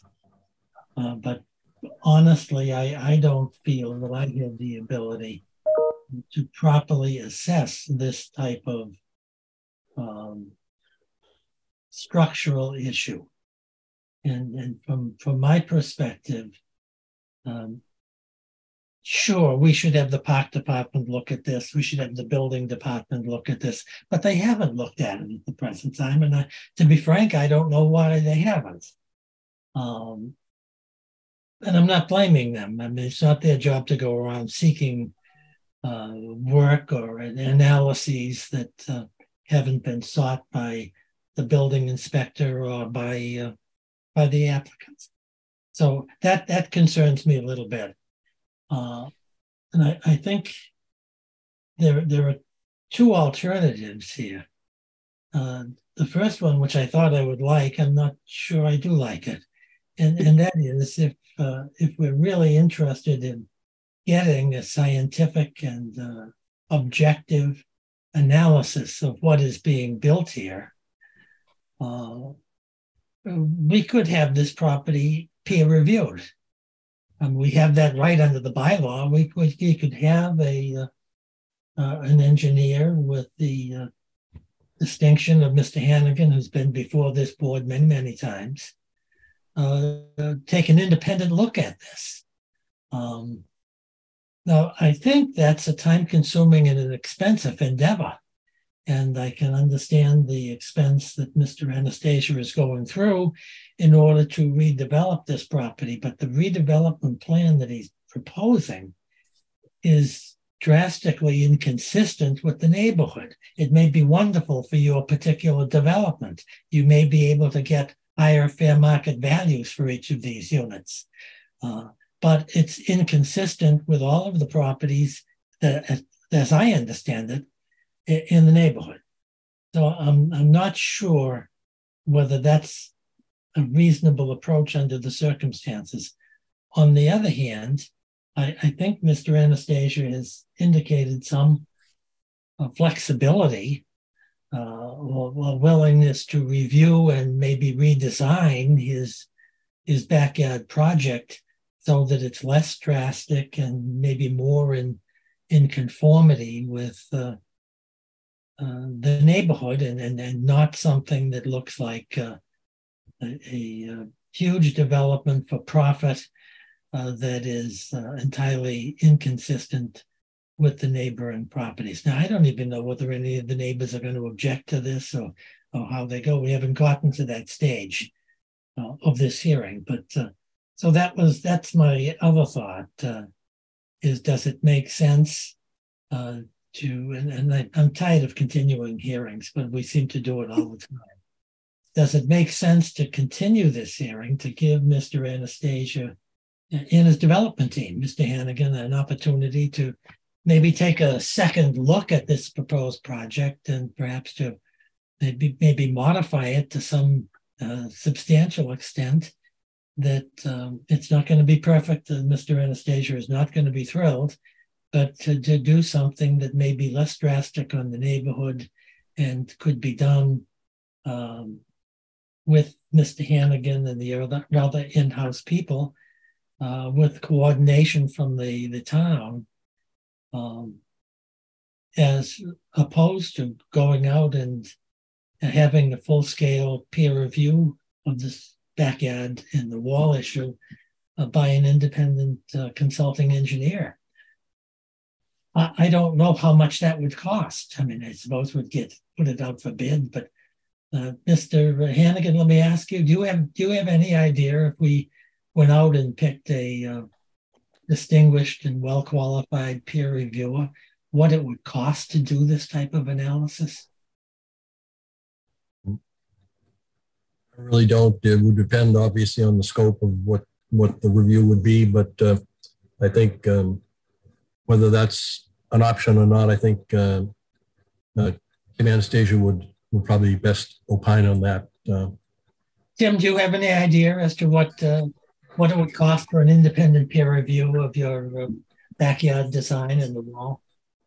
No, to be honest, I've never came to that point in my my past experiences with building. Chairman Leonard, I'm my hitting the ball into Tim's court. It was more of whether he would agree to that or not, or whether he would look at the options available, possible redesign. I wasn't asking him to price out a. I'm sorry. I thought it came across that way to me. Yeah, no, apologize for that. Yes. That's all right. But if I'm correct, and I really didn't review the zoning bylaw for this purpose, I think the board has the power, as a matter of right, to require a peer review if we wanted to do so. Yeah. Yeah. My thought is this. I have no clear one way or the other on this, except to note that in my view, this project presently, it is not prime time for a vote. And I suggest that we do two things. Number one, explore the possibility of a peer review and get a couple of estimates and see exactly what the cost is and how long it will take and how much refinement we really need and how much definition that we need. I think Mr. Hannigan's probably right. If you're going to go out and have someone redesign the backyard, I think it's a very expensive endeavor, but to have someone look at it and conceptually make some suggestions that may be helpful, probably less, but we can determine what that cost is before we make a decision. The other alternative, in my view, is to give Mr. Anastasia an opportunity to confer with Mr. Hannigan and possibly come up with a redesign of the wall of the backyard so that it is less intrusive and more in keeping with some of the neighboring properties, even though they're not using their backyards. Let me ask Mr. Conley, what do you say to all of this in terms of where we proceed from here? Yeah, I mean, I think we flagged some legitimate concerns that we have on the board. Mm-hmm. I don't think from what we've had presented yet that the burden that the applicant has to meet to demonstrate no substantial detriment has been reached yet. It's a heightened standard here, giving, even for the abutters that are very impacted by it, the residential neighbors on Elmwood in particular. But we've got the public park to protect. And between not really having any, evidence of support from these parties and all of these concerns, and in particular, I think there's definitely any project as ambitious as this, I think would be difficult for us to support without some peer review to tell us that it's going to be, it's going to satisfy everything that has verified everything that, Mr. Hannigan has reported to us. As a less ambitious project may not warrant that, right? But I think I don't think it's in a position that I'd be able to support as proposed. And but it may be that with further work with the town and study and design, it could get there. Yeah, I agree with what you're saying, Brian, because I'm somewhat shocked that the town. I don't think the town is present at this hearing tonight. Maybe there is somebody from the town. We'll find out. But the town seems to be a third party out on this particular design, and I don't think it should be. Maybe if they weighed in on this, it may be possible to avoid a peer review. I don't know. Mr. Craig, what do you have to say? Nick, do you have any comments? Sorry, you broke up right in the middle. I didn't know if you were talking to Attorney McKenna or me. The whole broadcasting here has been breaking up as we go along. I very much agree with your comments and Mr. Conley's comments. I understand the rationale for the project from the point of view of this particular piece of property. If I were living in one of the condominiums, I get it.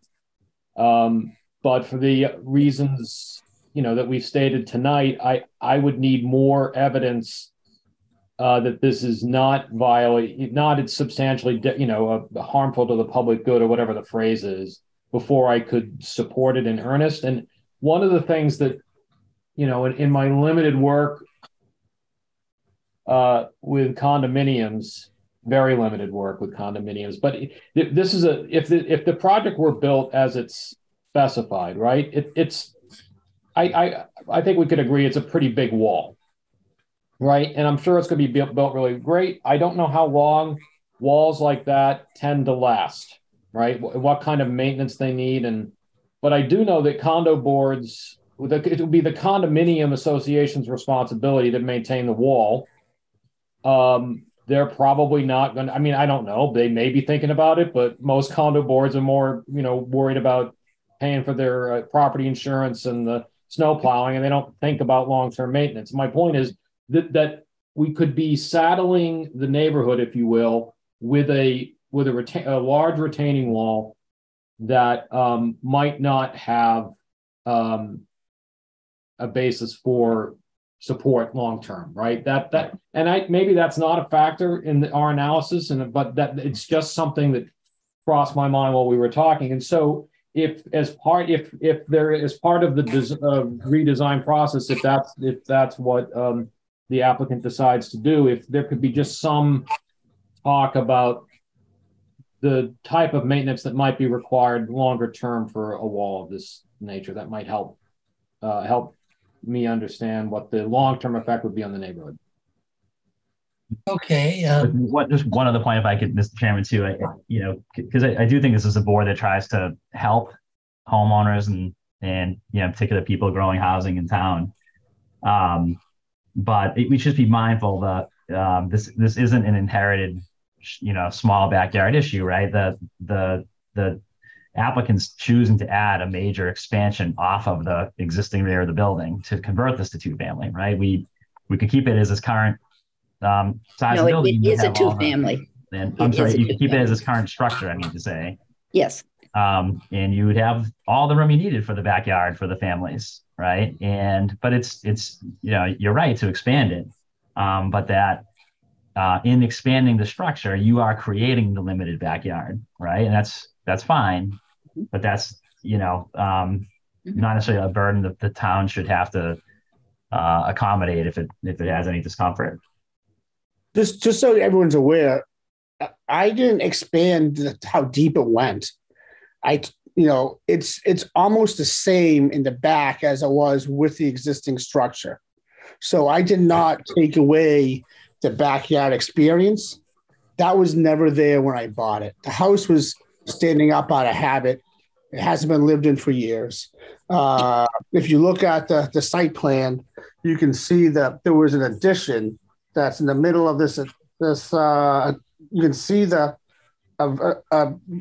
small addition that's in black that's in the middle of the new addition that's being built. That's how deep it went. So we're almost at the exact same level of where the original house was. So there was never a backyard. There was also a garage that's not being shown right here on this property that was to the left of the old addition. So I just want to make sure that people understand. So the plan I have has a big cross-hatched portion of the building called new construction. Mm-hmm. So do you see in the middle of that new construction, do you see a black framed like rectangle? No, that's not in our plans. Where it says CONS, there's a Where it says CONS. CONS. Yeah. It says new construction. The area that's CONS. Yeah. That's the previous addition. And That was the original structure. correct. And to the left of that was a big garage. It's a garage, right? It's not shown. So there wasn't, I guess what I'm trying to tell you is there was never a backyard. So I'm not trying, But because you're adding I'm adding more to the right side. Right. The So left the word side was construction, already there. STRU, CTION, et cetera, that's all new structure, right? Yeah. Yes. So yeah, I think that's the point I'm making. But thank you. So that's that side yard was not very usable to begin with. That sloped into the other people's, to the north side of this house. We could, I guess my plan would be to go back and take to heart what everyone here said, make changes that hopefully will be acceptable to the board, bring the wall back, bring the wall lower, maybe show an elevation of what it will look like from Andrews Park, and then come back, I guess, at a later date and see if what my changes by making this project smaller is more beneficial and acceptable for everyone here on the board. Well, that may be the way this works itself out, but let's not get too far ahead of ourselves here. So we've commented on the project. Mrs. McKettrick has made a great presentation, as has Mr. Hannigan. Let's just proceed a little bit more with this hearing. And unless you have something further to add, Marion, I'd like to ask whether there's any member of the public attending this virtual hearing who wants to be heard on this application. Julia, is there anyone out there who has their hands up? Yes, I have a couple hands up.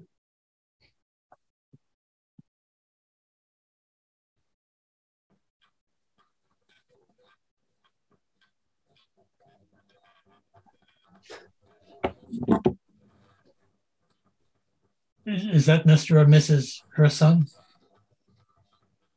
With the hands up, can you? Yeah, I just allowed them to speak. It looks like their microphone is off, so they just have to turn it on and then they should be good to go.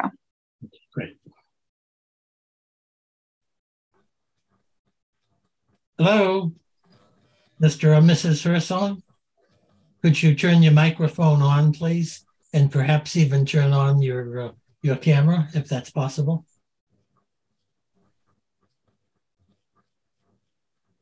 Whoops. They just removed their hand from being raised, so I'll move on to the next one, Kevin Cullen. Mr. Cullen? Hi there. Can you hear me? Welcome to the Milton Board of Appeals. Yes, good evening. Why don't you introduce yourself? No, please. Sir, please. Let's go slow. Would you please identify yourself for the record, sir? Yes, my name is Kevin Cullen. I live at 338 Elmwood Avenue. I abut this new development on the east side. My comment is simply this: it's too late for a peer review of the scope of this development. Why do you say that? My concern is there is a steep slope. Mr. Cullen, no, can you stop 1 second? Why do you say it's too late to have a peer review of a proposed because product? The structure is largely already built. Well, we're not really talking about the structure. Yes, I understand that. But what my concern is this: there's a steep grade, not just down into Andrews Park, but there's a steep grade down into Elmwood Avenue. I'm told that Robert Hannigan has put together a development for dry wells. I'm delighted that they're concerned about the water runoff. My concern is it going to be sufficient? I mean, we've already had this structure that sits high above us, but now my concern is, are we going to, for the first time in 100 years, have water in our basements? My home is 100 years old, never had a drop. But this structure sits so high above us, and you don't build a 20-foot retaining wall unless this slope is incredibly steep. It's steep on our side too. And I just don't know if there's, at this stage, any protection that the town of Milton can provide. We have to, believe that the developer, Tim, and his engineer, their water runoff is going to protect us. But how do I know it's going to protect us? I mean, it's we have to trust them. When I brought this before, I spoke to Mary McKettrick months ago about this, and when we talked about it, she was concerned about that. So my concern is, we're really worried on this side, and not to mention we don't want to look at my neighbor at 344 Elmwood. It doesn't want to look at a 17-foot wall out their backyard. Well, I think, thank you. We appreciate your comments and your points. I think that I can't answer those questions because this particular hearing has been basically the applicant's hearing. And this issue, to my mind, maybe it has been addressed by Mr. Hannigan, but I don't know whether it's been specifically addressed by him. I don't know what studies he's performed. I don't know what the town and the building department and the town engineers have to say about water runoff issues here. None of that issue has been explored adequately in my view. But let me just ask Mr. Hannigan, because he's certainly an expert. Could you tell us about the water runoff? Has it been analyzed in a sophisticated way by hydrologists or other skilled practitioners? And if it hasn't been, how complicated is that? And what kind of assurance, as of the present time, and I'm not being critical of you, Mr. Hannigan, can you give Mr. Cullen that this construction, as proposed originally, wouldn't exacerbate the water runoff conditions? As I stated before, I had no issues with respect to runoff, especially in that area or actually anywhere on the property, due to the soils that exist. As a result of Mr. Prondak's comment that the gutters and downspouts be recharged into dry wells, we provided that. That's really, as I said, I've been in the business for doing this type of work with soils for more than a half a century, and as a certified soil evaluator since the DEP established that program 25 years ago. So I see no issue with that. We get this comment frequently from abutters, and unfortunately, abutters aren't aware of a lot of the issues, but nothing to disrespect Mr. Cullen, but I feel very confident of what we propose. Isn't there some type of runoff? Isn't there some type of scientific testing or analysis that could be done, looking at the winter season and the water, the rainstorms that are typical, and the slope of the property as proposed, and the wall and the soils, as you say, so that you can come up with some type of a mathematical conclusion that those conditions wouldn't warrant a concern of serious water runoffs. Mr. Prondak's concern was the runoff from the roof on the north side of the property, especially with respect to lawn areas, that because the lawn areas runoff would not recharge as fast as it would normally with a larger lawn area. That's specifically why we decided to actually roof runoff from the gutters and downspouts and recharge them into the dry wells. And that's just, as far as analysis is concerned, I both relied on the Soil Conservation Service maps and their data, and then also observations during construction of the type of material that's there. It's very bony gravel, recharges very rapidly. With the septic system, you do a perk test, but in that type of material, perk test is, I mean, first of all, it's a very low tech type of a test, but what you do typically with a perk test is saturate the water in a hole for 15 minutes and then measure the time that it takes to drop 1 inch and get the average. And this type of material, you couldn't saturate it. You'd be pouring water in forever and it wouldn't saturate. So I'm very confident both the material and the reference to the Soil Conservation Service maps, that's material you die for. It's, you know, I mean, to recharge stormwater runoff. I would like to add that the roof on this current structure has been up for several weeks, or say a few weeks, so 2.5 to 3. And in that time, we've had a couple of big rainstorms and not an ounce of rain, not an ounce of water or a puddle on the property. And I don't know if Mr. Cullen can say if he had any water in his basement or not, but we've had some serious rainstorms since the roof of this property has been on. And we have not seen any damage to any property surrounding us. And also the non-permeable space from what we're building to what was there, where it's almost going to be less. There was granite all over this property, all cement, all over the front of this house. And you know, so we're close to less non-permeable space than what was currently there. Let me ask you a question that I just don't know the answer to.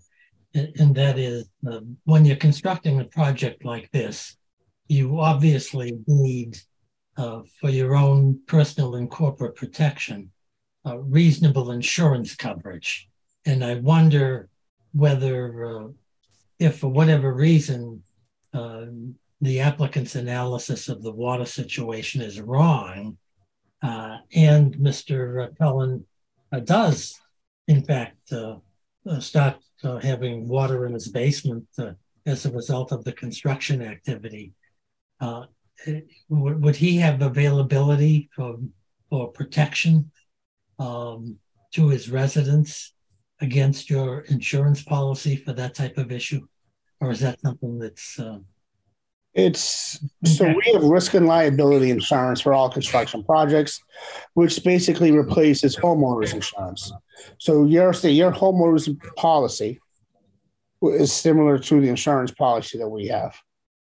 Yeah, but does your policy cover a claim by Mr. Cullen that your project has caused water to infiltrate in his basement?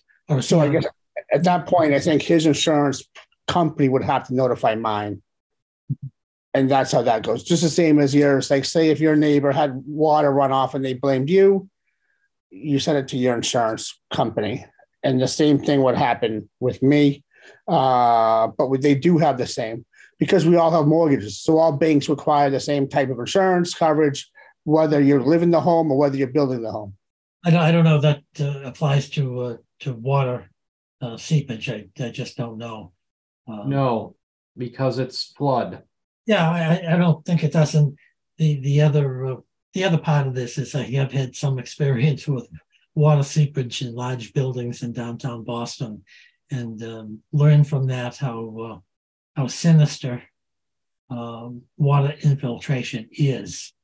But let me If I'm allowed, I'd be willing to, excuse me, Chairman Leonard. Okay. I'd be willing to take a look at Mr. Cullen's basement and make any recommendations that I felt necessary, but that's the... That may be an option. Let me check with my colleagues. So, Mr. Gray, what do you... Yeah, here's the bottom line for me, okay? Questions regarding Mr. Cullen? Yeah, here's the bottom line.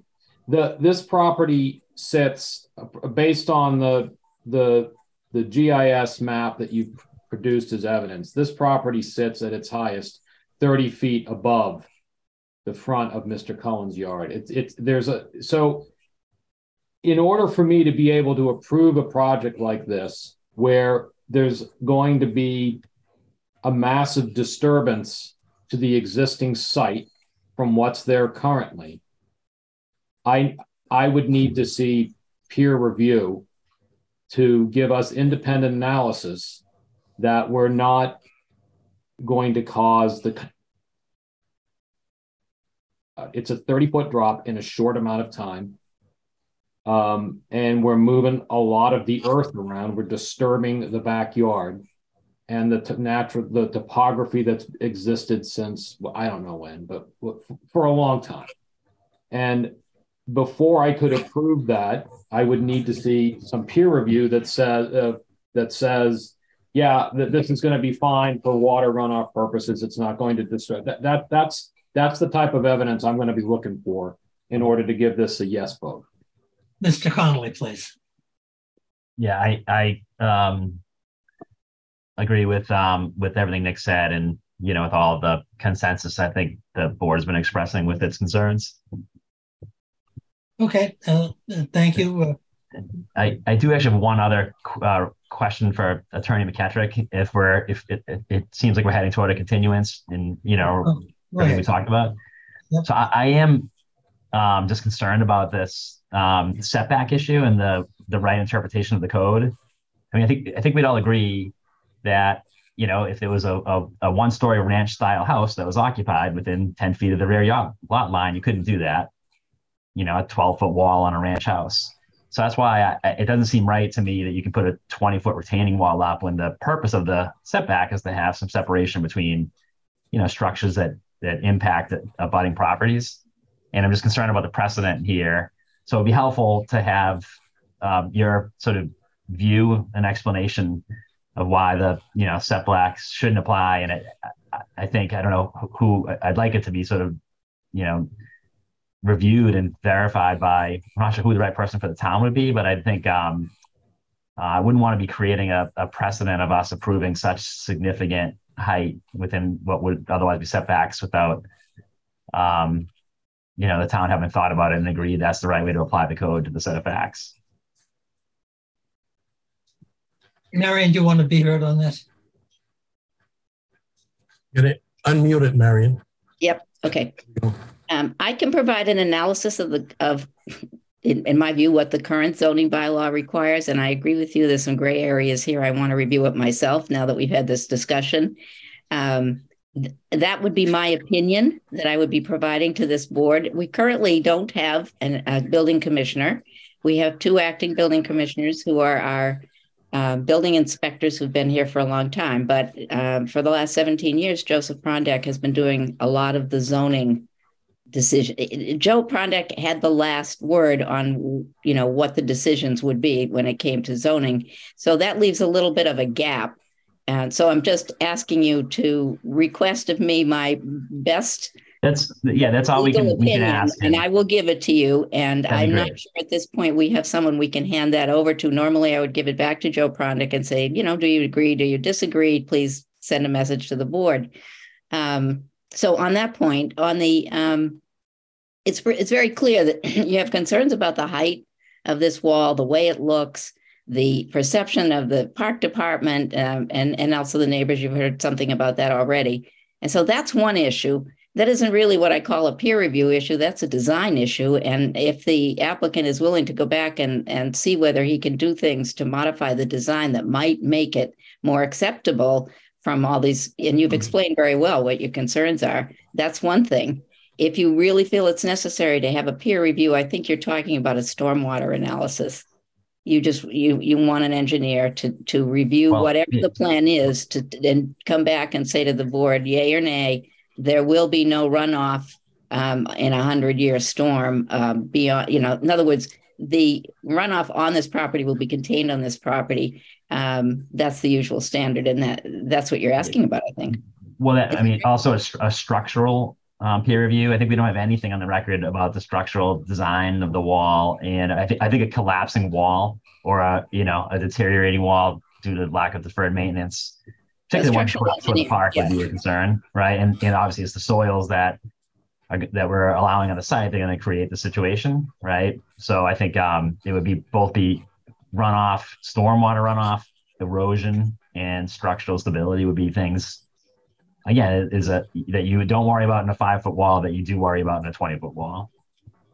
Marion, let me ask you this question, and it's my naivete, I guess. Has this project been reviewed by Tim Szynski?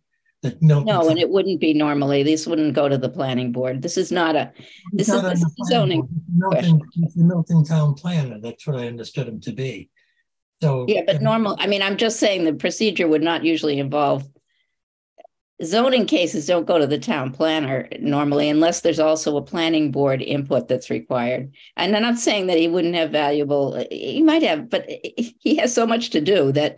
Normally, if it's a zoning question, he sends it back. And when we had Joe Prondak, he sent it back to Joe Prondak for an opinion.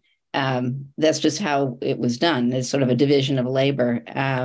You're talking about the way this looks and also talking about structural issues and stormwater issues. So 2 of those are engineering issues. The other 2 are design issues. And to the extent that the applicant is willing to go back and study the design further and see if he can come up with something that appears to address some of these concerns, that seems to me to be step 1, actually. And then the peer review of whatever that plan is, if he wishes to come up with an alternative plan.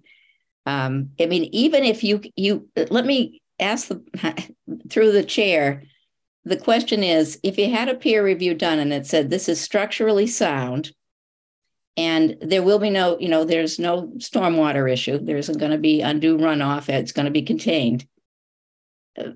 What I'm hearing from you is that you don't like this wall. Nevertheless, you don't like the height of it and the way it looks. So you want the applicant to go back and take another look and see if he can make it an improved design. Am I understanding you incorrectly, or is that what you're saying? I think that's a large sense of the issue that the board is considering, whether this is so out of character and so dramatic that it's difficult to apply special permitting rules and approve of something that's this dramatic and different. And and maybe that's a sensible way of proceeding here. Let me go on and just ask. Julia, is there anybody else out there, any member of the public who has their hand up and wants to be heard? Yes, we have one more.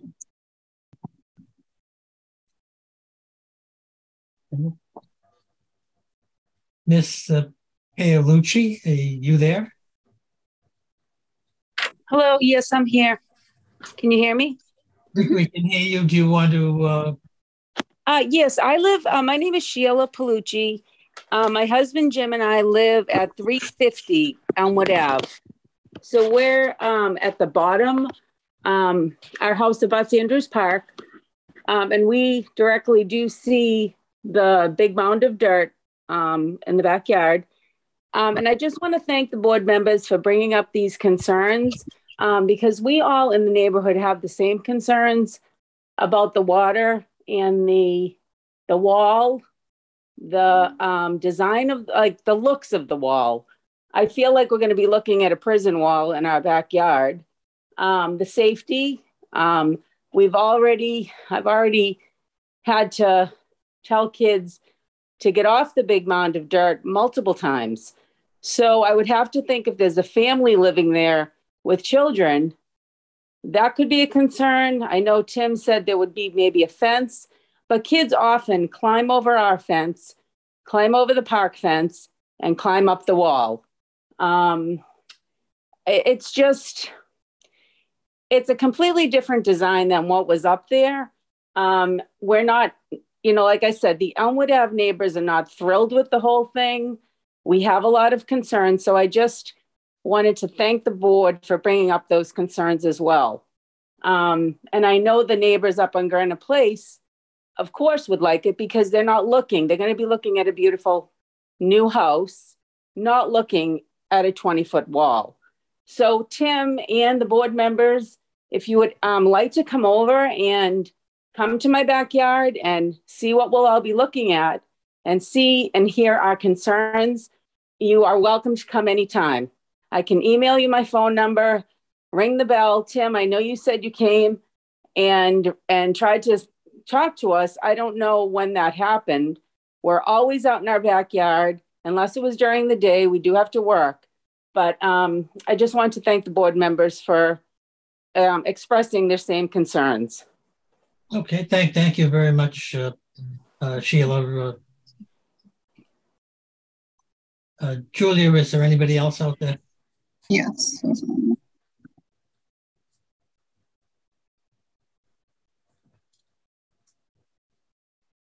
John and Barbara. Yes, hi. I'm John Sullivan, and we're at 334 Elmwood Ave. We're right beside Kevin Cullen and directly on the corner of the property. Good. Welcome to the Board of Appeals. Thank you very much for this, taking the time to have this hearing. I felt that talking with Tim and giving him my concerns about the dry wells would be a helpful situation concerning runoff. There were trees on the back of the property there. They've cut them down. The side of the building, I should say. They've cut them down. And so there's a lot of just wood chips built up there. I too, like Kevin, have concerns about water coming into the yard because of the drop off. It's a steep drop off. If you're ever there during a rainstorm and you see the water running off the street down the park, the walkway that's public property, belongs to the town, it pours down. It leaves residue all over the place. There is a sewer that catches some of it, but not all of it. So it runs out into the street. It would be really sad to see water. It just strikes me as that there's been no test. There is a brick wall, Alden brick wall there now, and I'm assuming that would alleviate some runoff, but there's still concern about the runoff coming here. The dry well seems to be further forward towards Granite Place, so I don't know if it would catch everything or what. So just wanted to give my 2 cents worth in, and I think it's great this hearing is happening. Thank you. Okay, great, Mr. Sullivan. We appreciate your comments. Julia, anybody else out there? Nope, that was it. Okay. So let's recircle the wagons here and then see where we go. Brian, do you think it's productive for the applicant to take a couple of deep breaths and go back and reconsider the proposal and reasonable modifications to the proposal that would allay the concerns of the board members and the neighbors, or the, I'll call it hydrological issues here, so complex that you really need a water runoff study by a professional engineer to allay the concerns of the board?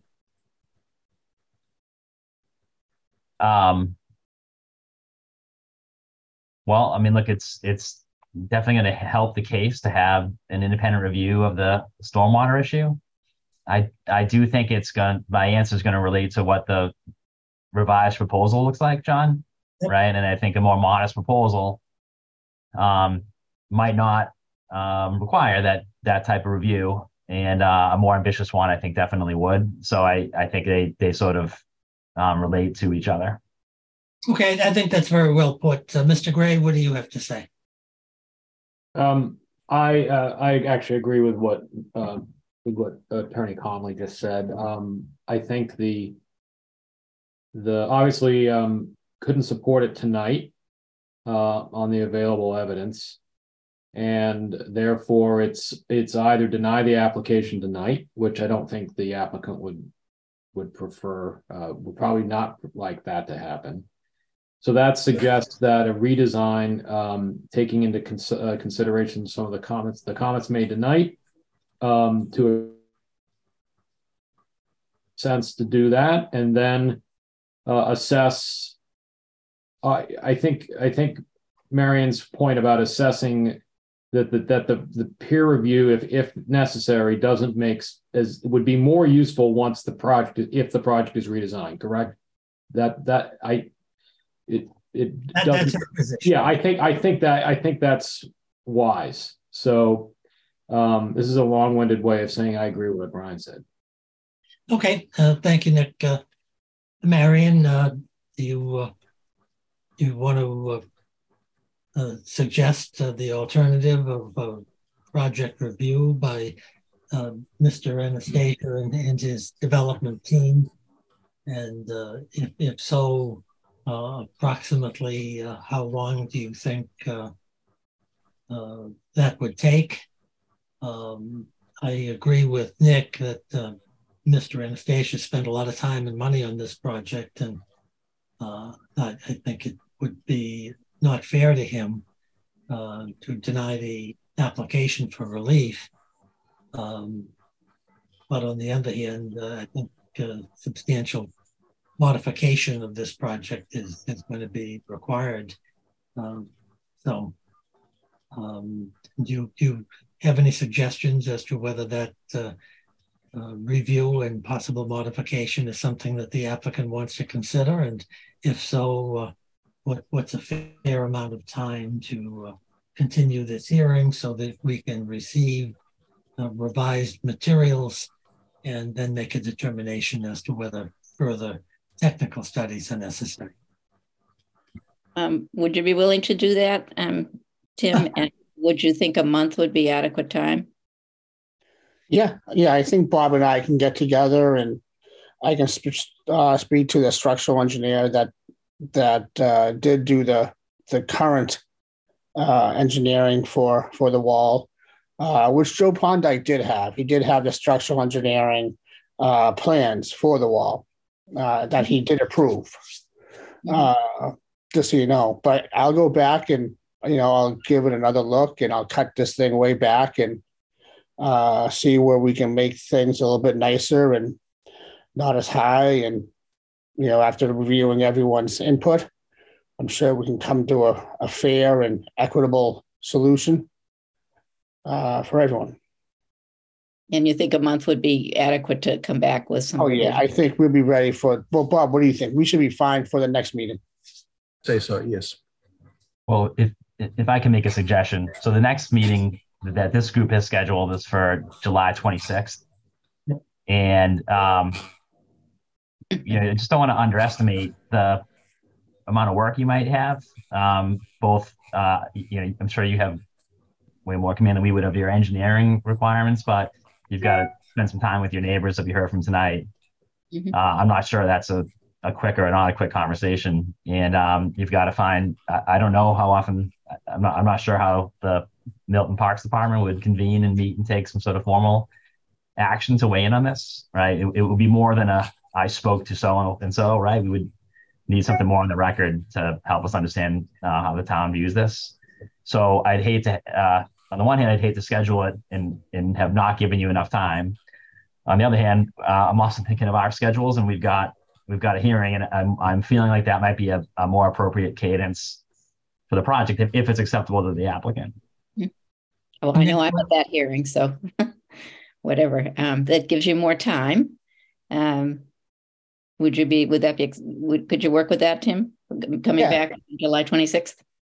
Yeah, And of course, you have to get as much as you possibly can get done that with all of the things that Mr. Connolly just referred to, and it will take some time. So, okay.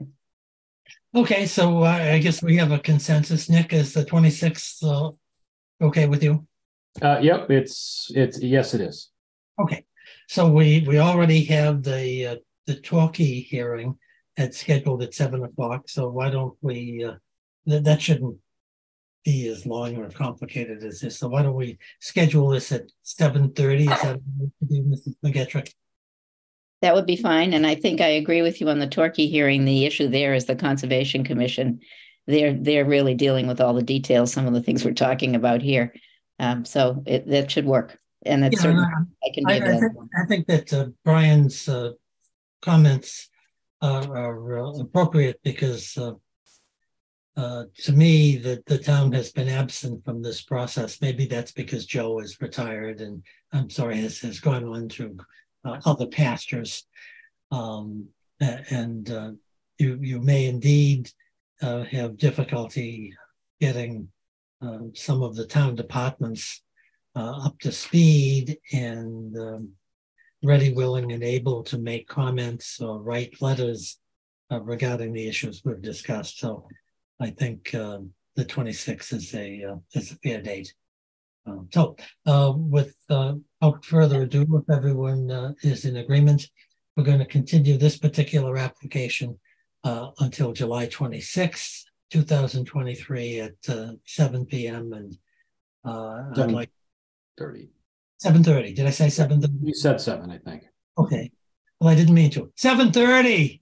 Okay. Not the double book. I also want to thank Mr. Anastasia and Mr. Hannigan for their participation at the hearing and for their willingness to review and consider the issues that the board has raised, and hopefully if we can resolve these issues at the next hearing. So with all of that, wish everyone a good evening and thank you for appearing and participating, and see you on the 26th of July. All right. Thank you, everyone. Thank you. Thank you very much. Thank you. All right. Have a good evening. Thanks, Julia. Appreciate it very much. Thank you. Have a good night. Bye-bye.